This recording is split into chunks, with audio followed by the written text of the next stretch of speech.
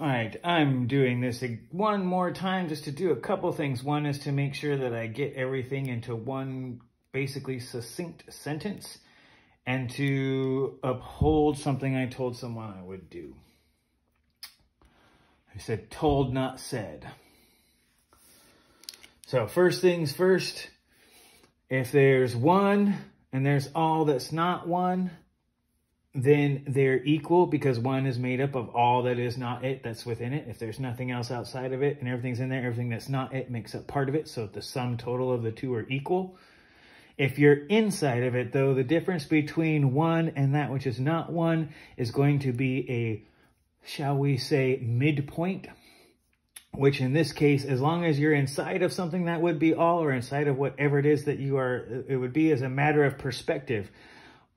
All that is one is equivalent to all that is not one. Unless you're inside of it, as a matter of perspective, it will always be one plus that which is not one is equal to a midpoint, or in this case, 0. This is the identity for 0. From there, you can generate everything else. So 1 is equal to -1 as long as you're the system. From inside the system, it is 1 plus a -1 is equivalent to 0, or in this case, whatever your midpoint between these two polars are. But you got to understand, in order to have this perspective, you have to have another dimension, and we're talking about two-dimensionality in just algebraics. That being said, there was something else I wanted to do. I'm going to sign it myself, just for the reasons we'll say later.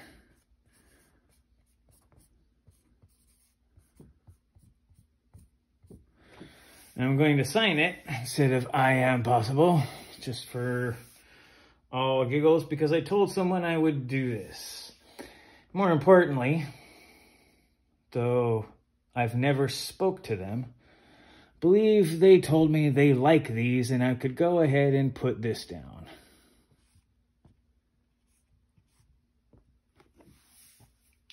If I'm even close to right about that, we have a lot to talk about. Anyway, that being said, for everyone who doesn't get this, there's a lot of ways to explain it. But let's just be real about it. This is a proof of 1 equaling -1 within certain parameters, or essentially within certain dimensionalities. But if I got TT right, because he likes TTs,